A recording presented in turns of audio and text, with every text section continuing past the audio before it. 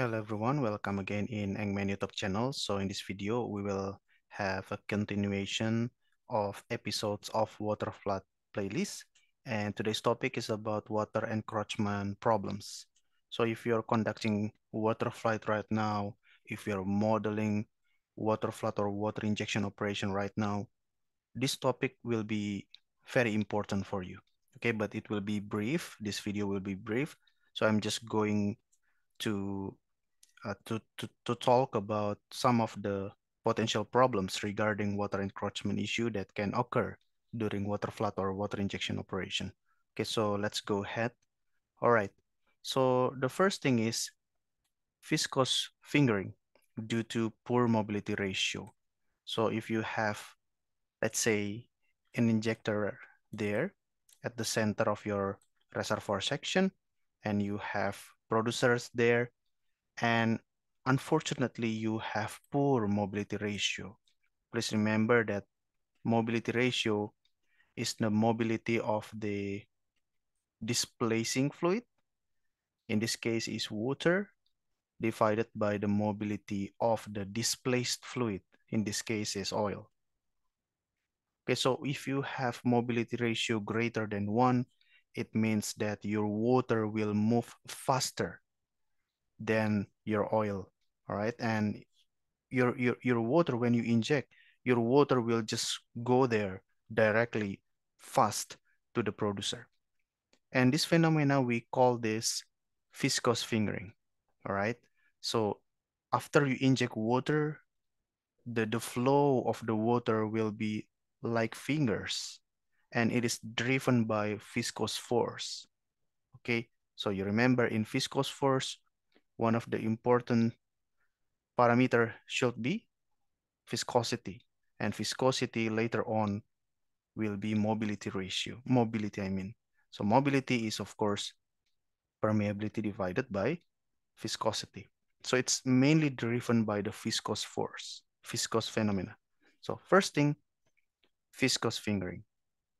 By the way, some literature say that viscous fingering occurs mainly in microscopic scale, okay, rather than macroscopic scale. But I I I don't think that's quite right.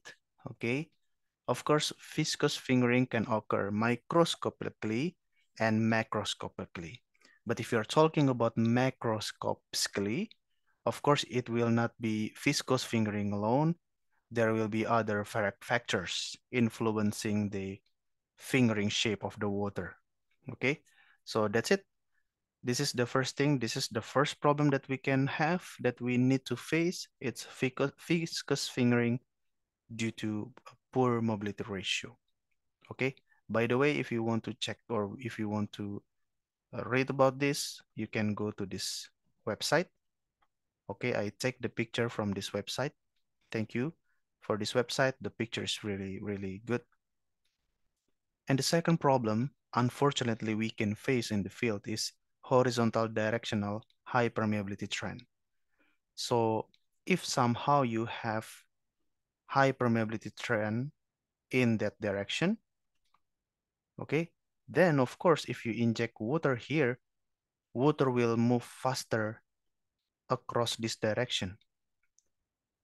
Okay, this can occur, for example, if you have, this is the direction of the maximum horizontal stress.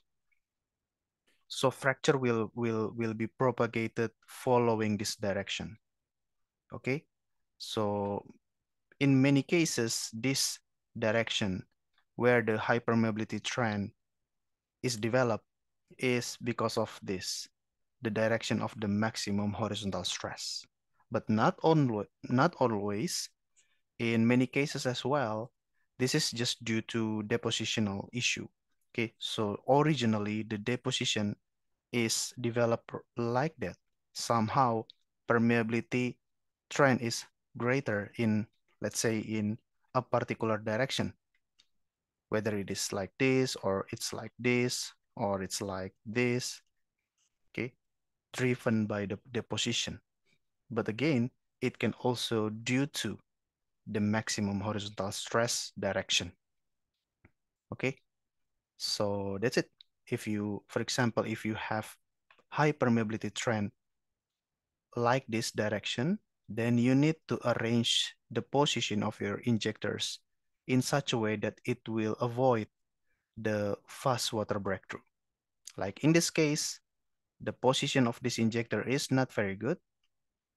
It will be much more effective if you set your injector there, if you drill your injector there. Okay, so that's the second problem, horizontal directional high permeability trend.